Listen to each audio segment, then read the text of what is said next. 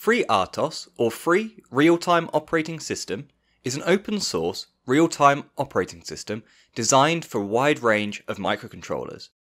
Today, in this Learn Embedded Systems video, we are going to show you how to set up and use FreeRTOS on the RP2040 microcontroller, which is on boards such as the Raspberry Pi Pico. A real-time OS allows different tasks to be executed in a predictable or deterministic manner, and this is important for time-critical programs.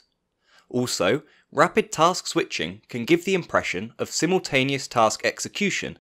If you'd like to learn more about FreeRTOS, then check out our other videos in this series on tasks and scheduling. I'll link the playlist down in the video description. This video is an updated version of an old video that I made on this topic, which is now updated, and I have removed from YouTube. This tutorial is considerably simpler and more relevant. Although this tutorial will assume that you are familiar with creating RP2040 based projects in VSCode. If you're not, then check out our video, links in the cards above. By the end of this tutorial, you will have made a Blinky program which will rapidly blink the LED on the Raspberry Pi Pico on and off using FreeRTOS and VSCode. And this will serve as a template for any other FreeRTOS projects that you want to make going forwards. The starting point for this tutorial is going to be our pre-made GitHub template repository that I will link down below. Simply clone this repository, making sure to use the recurse submodules flag, which will download FreeRTOS alongside the repository. Do this by putting 2 dashes, then recurse, then submodules, before the repository URL. I'll put this whole command down below in the description for you to copy paste if you want to. This may take a couple of minutes. Once this is completed, open the folder in VSCode and configure the project for the RP2040 by selecting the GCC for ARM kit. This should then configure the project. In this repository, we have a few files and 2 main folders, src and lib. In the lib folder, this is where the FreeRTOS kernel lives. You can add other libraries here if you want to, but you'll just have to make a small edit in the cmakelist.txt file, which I will show you in a minute. In the src, or source folder, we have our main.c file, as well as a cmakeslist file, and a file called freertosconfig.h, but more on all those later.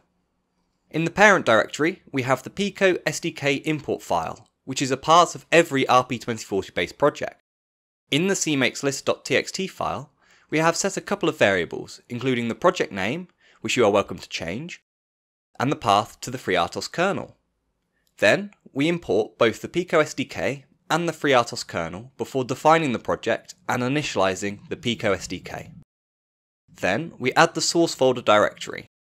If you've had some other libraries in the lib folder, then you should uncomment the bottom line, but note that you will also have to create a cmakelist.txt file in the lib directory.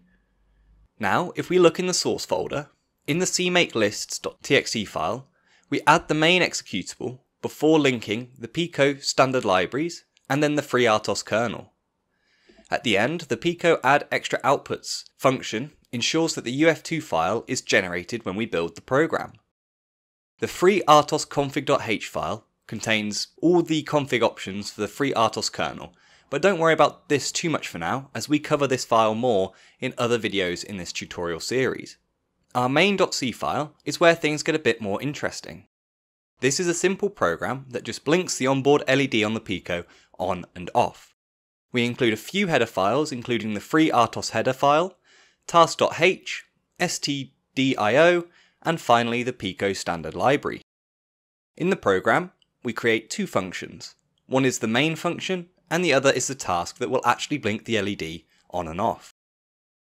In the task function, we initialize the LED GPIO as an output before entering a while loop which toggles the LED on then off every 100 milliseconds, and this is an infinite while loop.